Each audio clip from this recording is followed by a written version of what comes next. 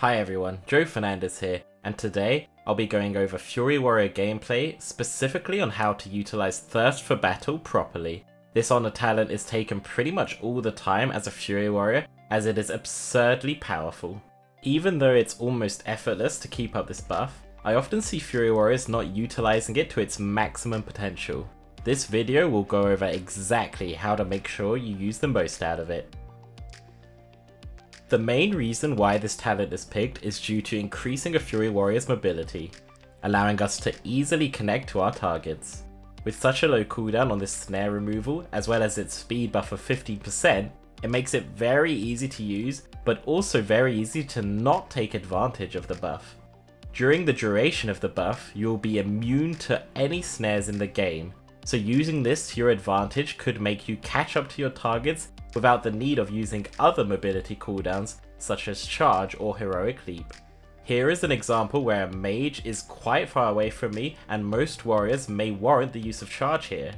Instead, I use my Bloodthirst on the priest to proc Thirst for Battle, and during the speed buff and Piercing Howl, get back onto the mage and save the cooldown of my charge.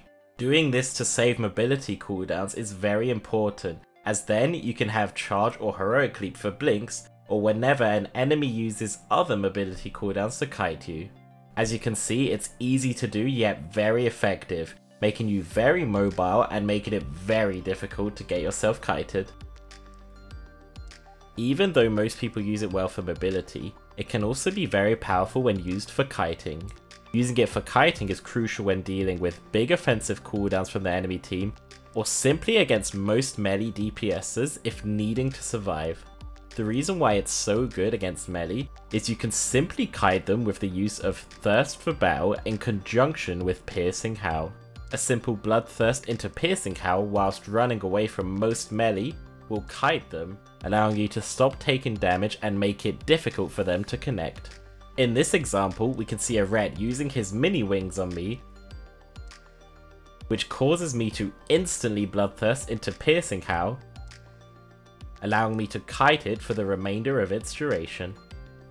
Doing this saves the usage of my main defensive cooldown and also gives my healer a much easier time. If I don't take damage, then he has nothing to heal. It's incredibly powerful against two melee that have trouble hitting you. For instance, Turbo. You can kite a Turbo Cleave at will as Fury with the use of Bloodthirst into Piercing Howl. However, this doesn't make you invincible. You still need to be careful when the enemy team has stuns, as this will stop you from kiting and allow the enemy team to pressure you. Outside of that, you can kite them with ease and make it a pain for them to target you. Here is a great example against the Turbo Cleave. Whilst I'm pressuring the monk, the enemy warrior charges me, which I simply kite with the use of Bloodthirst and Piercing Howl. I also reconnect to the monk without the use of charge and force the warrior to Heroic Leap, which gets instantly kited again.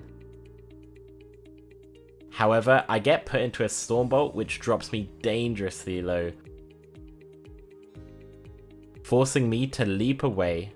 Although, as you can see, as soon as the stun is gone, I can kite away easily once again, especially with the knowledge that the warrior has no more mobility cooldowns for me. Here's another example where my shaman gets put into a long CC chain during the time a Retribution Paladin is pressuring me. After the enemy rogue saps my shaman and the ret pops his wings, I immediately kite them, gaining distance from the ret and not even getting touched by the rogue, not using any of my team's defensive cooldowns and barely dropping below 80% HP. Abusing your kiting ability can render the enemy melee useless in their pursuit to try to kill you. This not only makes it comfortable for your team to deal with, but it can also tilt your enemies, which in turn can force them to play sloppy. You shouldn't rely on that to win, but it's always nice to reap the benefits of your own spec or class in that regard. Against this Turbo Cleave, as you can see, my constant kiting made it extremely difficult for them to kill me, as well as forcing a mistake from the warrior. He kept trying to pressure me, wasting his Bladestorm whilst I was kiting, then getting aggressive on me with no trinket and in battle stance. So I immediately counter pressure the warrior with a stun on my own,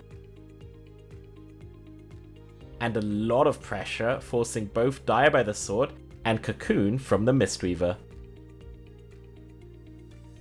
So now we've talked about the two main uses for Thirst for Battle. That is, utilizing it for mobility to keep onto your kill targets better, and using it to kite most melee specs in order to avoid taking unnecessary damage. What if I told you you can do both of these at the same time? It sounds overpowered against some things, yet it's totally possible, especially against the melee specs that you can kite. You basically just take both concepts of what has been taught whilst training one target and kiting the other melee. Doing this will allow you to continue getting pressure on your main target whilst relieving yourself of the enemy's damage. We'll go through multiple examples of this so you can see how useful it is. Against Rogue Mage, this can be incredible. Whilst tunneling the mage, if a rogue wants to train me, I can simply use my Thirst for Battle and Piercing Howl to kite them, whilst I train a mage whom tries to kite me. In this clip, I reach up to the mage after Blink with the use of Thirst for Battle, whilst also kiting the rogue, kiting his pressure and being able to force an ice block through pain suppression with the help of my Shadow Priest CC. As you can see here, not only did I kite damage with Thirst for Battle, but I also forced an ice block, giving us an incredibly huge advantage early on in this game. Turbo Cleave or most melee cleaves are also very good for this when gunning down the enemy healer. Here I pursue the monk and instantly snaring both melee, rendering them useless during this time, as well as reaching the monk and creating pressure. Doing this against any melee team whilst you crush another target on their team is a great way at sustaining yourself and slaying your opponents. That's all for this easy yet devastating aspect of using Thirst for Battle to its full potential. As always, plus skill this guide if it helped, and feel free to leave any comments or questions down below. Thanks for watching.